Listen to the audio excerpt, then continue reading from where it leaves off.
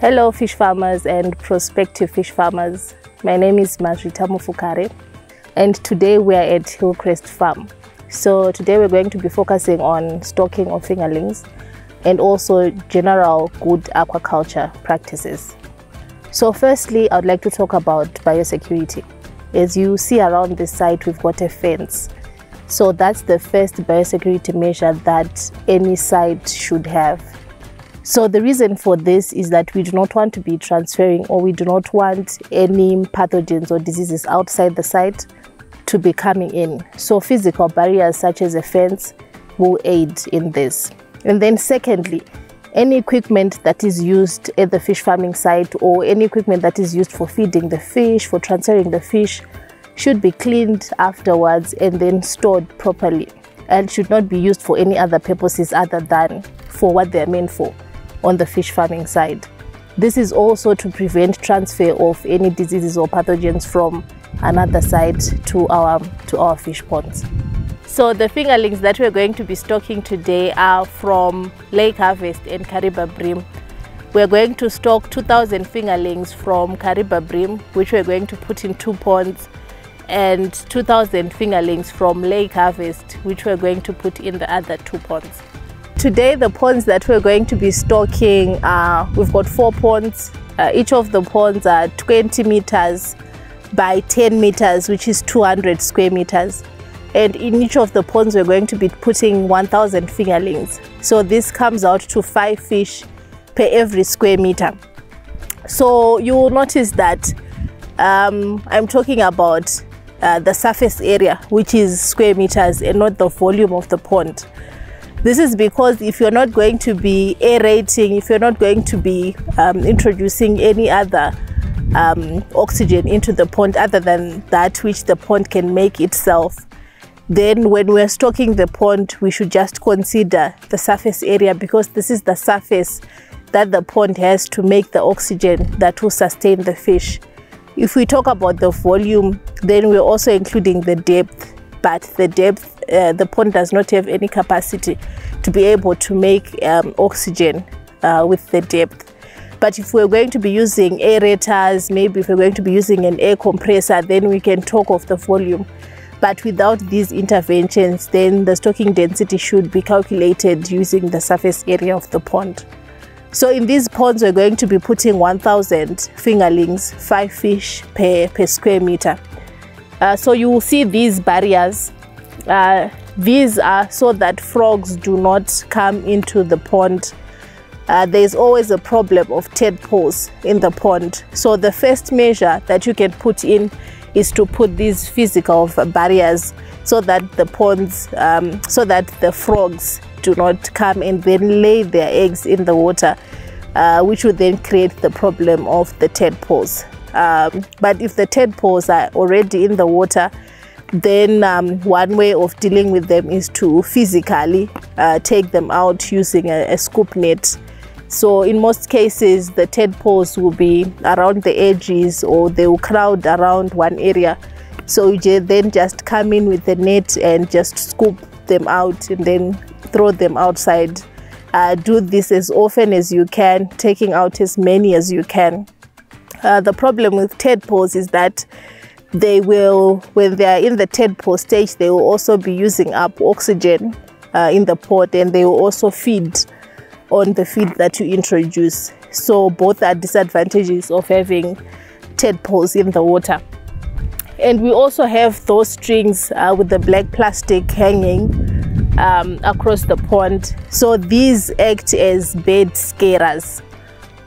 When they are flapping in the wind like they are now, this will chase away birds. This is one method of doing it. Another way that you can use is putting a bed net on top of the water. So the bed net will be spread right across the surface of the water. This will prevent any birds from catching fish that are in the water. So birds are especially a problem when the fish are at the fingerling size. The fish are still small, and certain birds can pick up the fingerlings very easily. And this will affect the numbers, the number of fish that the farmer puts in. If birds eat 10 or 20% of those, then already the survival rate has declined to levels that will make the project unprofitable. So it is very important to have those measures in place so as to prevent birds from eating the fingerlings. So when you decide that you want to start farming fish, there are 3 critical success factors that you need to consider. The first one is your source of water. Anyone who wants to venture into fish farming should have a reliable source of water. This source of water should be able to sustain the production cycle, which is generally about 6 months or longer.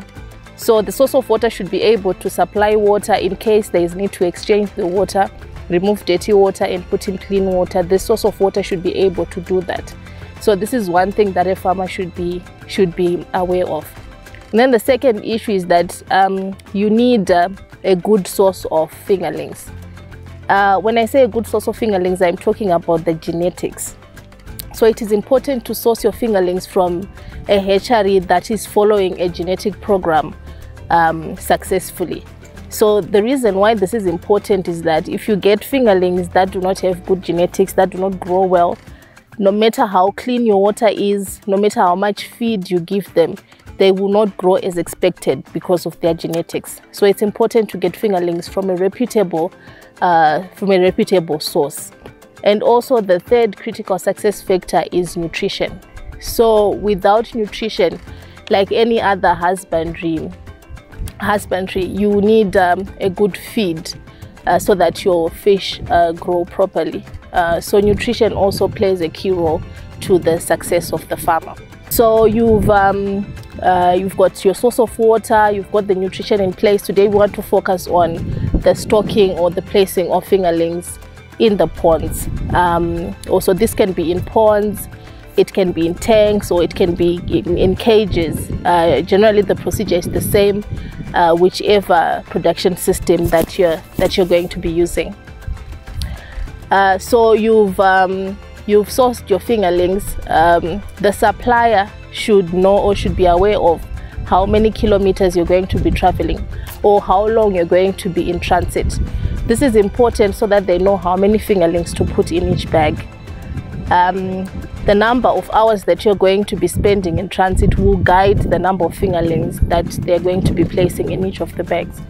For example, if you're going to be travel for 16 hours and the fingerlings are, let's say, 0.5 grams, then they can put 500 fingerlings in each bag. But if you're going to be traveling for, let's say, 24 hours with the same size of fish, then the 500 will be too many. There'll be need to reduce the fingerlings to, say, 250 fingerlings per bag. Because once the bag is tied, the only oxygen that is available for the fish is the oxygen that is inside the bag. So the longer the fish travel, they will consume all the oxygen and they will die because of lack of oxygen. And also, it is important when you get to the site where you're going to be placing the fingerlings, first thing you do is to put the bags on top of the water without opening the bags. So you just place the bags on top of the water and you leave them for 15 to 20 minutes. So this is so that the temperature inside the bag, the water temperature inside the bag, is the same as the water temperature inside the pond. So remember, in the plastic bag, when we are packing, we'll put about 7 liters of water, the fingerlings, then oxygen, and then tie at the top. So 7 liters is not a lot of water. While in transit, this water can increase temperatures very easily. So now we want the temperature inside the bag to be almost the same as the temperature inside the pond. So by just placing the bags on top of the water, the temperatures will gradually acclimatize to the pond water. Key here is the word gradual. We do not want any sudden changes, because the sudden changes will stress the fish. So the process has to be gradual. This is why we leave them for the 15 to 20 minutes. So once this process is complete, then untie the bag and then gently let the fish swim out. So you'll find that most of the fish will swim out where there's more oxygen, where there's fresh water. They'll happily swim out. And then there'll be a few fish that are left inside. These will need to be gently encouraged to then also swim into the pond. So in most instances, we encourage farmers to not feed on the day that they place their fingerlings. This is because the fingerlings in most instances will be stressed after traveling, and we just want them to acclimatize to their new environment and for the stress to relieve before we introduce feed. But if, for example, you've traveled for 30 minutes and your fish have not encountered any challenges during transit, you can then immediately, after placing the fingerlings in the water, put in the feed, just a bit of feed. The fish, if they're not stressed at all, they will feed. But why we encourage farmers to wait the day is, in most cases, the fish will be stressed and they will not feed well. So that first feed will just be wasted. The next morning, the fish will be very hungry and they will be in much better condition and they will start feeding. So we generally advise farmers to then start feeding the next morning after placing their fingerlings in the water. So when farmers are buying their fingerlings from their hatcheries or from their supplier, it is important for the farmer to know if the fingerlings are sex reversed or not. Sex reversed fingerlings are 99% male or all male fingerlings.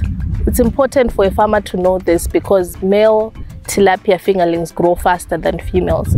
So a farmer who wants to just focus on production, to say I want my fish to grow as quickly as possible and then I take them out, it is important for them to get sex reversed fingerlings. So you should also inquire from your hatchery or supplier if the fingerlings are sex reversed. Some suppliers, they sell mixed fingerlings. So if a farmer decides that they want fingerlings that breed, they can get the mixed breed fingerlings. But the disadvantage of this is that, like I said earlier, female tilapias, they grow slower than the males. So that is the first disadvantage. And then the second disadvantage is that when they start breeding now, you will have your parent stock, the original, and then you'll have different sizes of fish in the same pond. This means that, number one, you do not know the number of fingerlings that are in the pond, which makes it very difficult for you to calculate the feed that you're supposed to be giving them. And also, number two, all the fish will be at different stages in terms of feeding. Some of them will be eating starter 2, some of them starter 3, some of them grower. So it also makes feeding complicated because there will be fish of different sizes in the same pond. So you have introduced your fingerlings to your pond or your cage or your tank. Next step now is feeding. So it is important when you put your fingerlings inside the pond for you to record anything that happens after that stage. So you should have your book, or if you're going to be using your computer, you should have your spreadsheet. The first information that you record is the source of your fingerlings. We also want to know the size of the fingerlings, the initial size of the fingerlings, and also the date when the fingerlings were stocked in the pond. So the fingerlings have been stocked in the pond, everything was done according to procedure, and you're now starting to feed your fish. So it is important to follow the feeding guide that is provided by the feed supplier. So the feed supplier, they know the nutrition of the feed and how much the fish require at each stage in its life. So it is very important to follow the guidelines that are given by the feed manufacturer. So first thing that you do, for example, you've got your 1000 fingerlings stocked in your pond. You calculate, depending on which feed you're starting with, if the fish from 0.5 grams to 1 gram, the first feed will be starter 1. If the fish are between 1 gram and 5 grams, the first feed will be starter 2. So I'll take an example that the fish are 1 gram and we're going to start with starter 2. So 1000 fingerlings, they require 5 kgs of starter 2 for the first 3 weeks. This means that for us to calculate our daily feed, we'll say the 5 kgs divided by 21 days, we'll get our daily feed. But we also want to feed 6 times during the day. And these 6 times should be spread throughout the day. For example, if you say our first feed will be at 8 a.m., our last feed will be at 5 p.m., then we should spread the 6 feeds evenly throughout those hours. So after calculating our daily feed, we then further divide that by 6 so that we get the amount of feed we should be giving at each time. So after calculating that feed, we recommend that feeding should be from the shallow end, especially when you're feeding the starter feeds, and also pick one spot that you're going to be using for feeding. So this one spot is where you're going to be coming each of the times that you're going to be feeding, and also each of the days. So the fish will learn very quickly where they get their feed from. By choosing one spot that we're going to be using each time, the fish will then be coming there all the time for feeding. This will make our feeding more efficient. For fingerlings that are very small, for example, fingerlings that are 0.2 grams, and if you're going to be stocking them in a big pond, then it is important to use harpers. So harpers are nets that are installed inside the pond. Normally they are small, 2 meters maybe by a meter, or 3 or 5 meters by a meter. So these are put inside the pond, and the fish are first introduced inside the harper before we open up the harper and let them swim freely in the pond. So the reason for doing this is that it makes feeding more efficient. The fish are very small, and we're introducing them in a big pond, which is maybe 50 meters by 20 meters. So it will be very difficult for fish that small to be able to find the feeding position.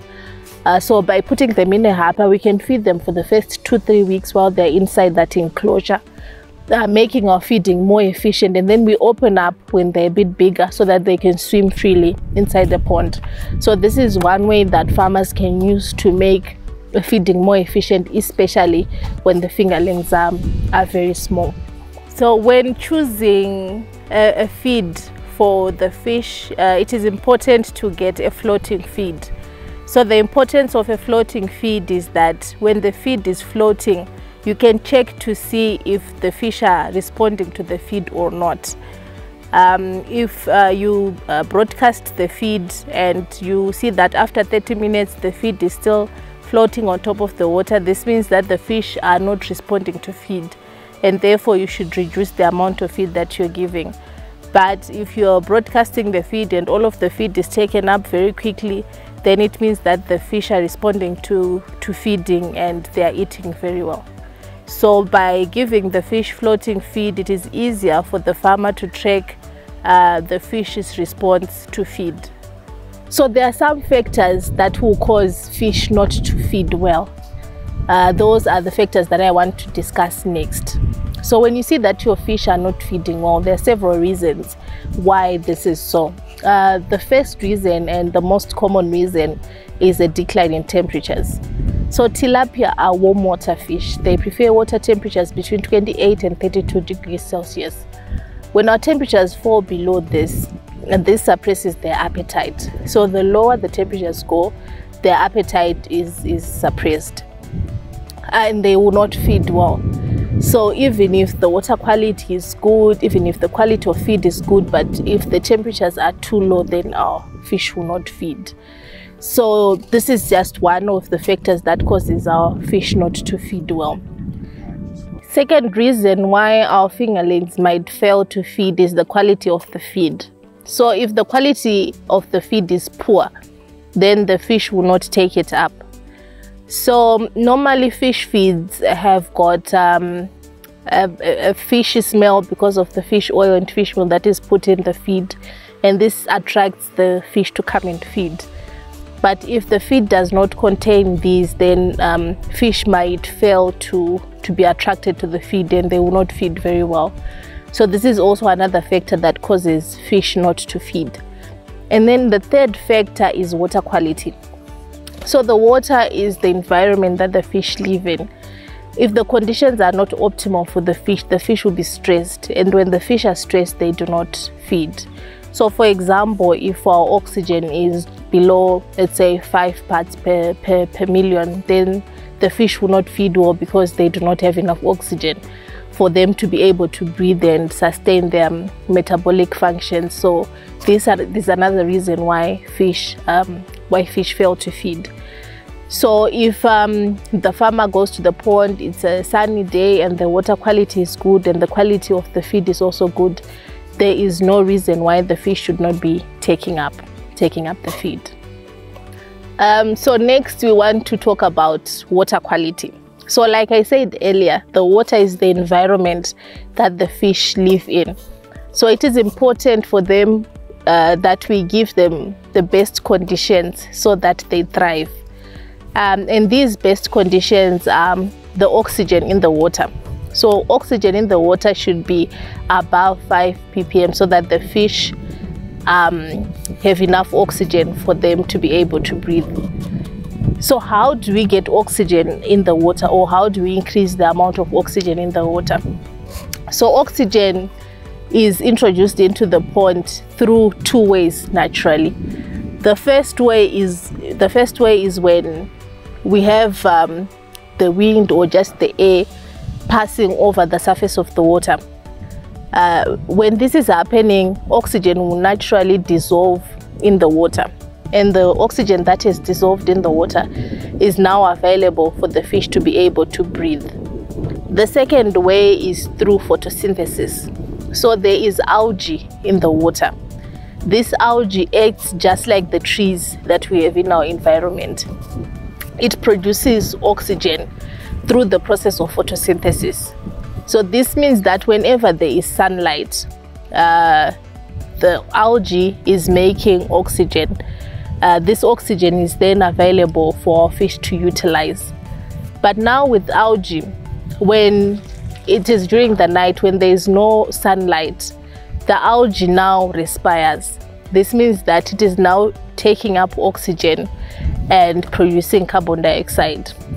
So farmers should always be aware of the fact that when it is at night, the algae will be also taking up oxygen, and our fish will also be taking oxygen.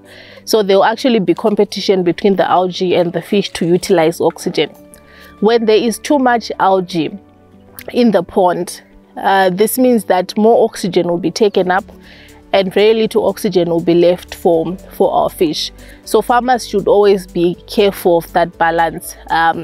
Algae is important. It is a source of food for the fish, natural food for the fish. It also produces oxygen for the fish during the day, but at night now it uses up oxygen. So farmers should look out for algae bloom to make sure that there is not too much algae inside the pond. One way of doing this, or the easiest way of doing this, is putting your hand in the water and then checking if you can still see your palm. If you can see your palm clearly, then it means that you might actually need to add a bit more algae in the pond. But if you see just an outline of the palm, then your water quality is good. But if you cannot see your hand completely, then it means that there is too much algae.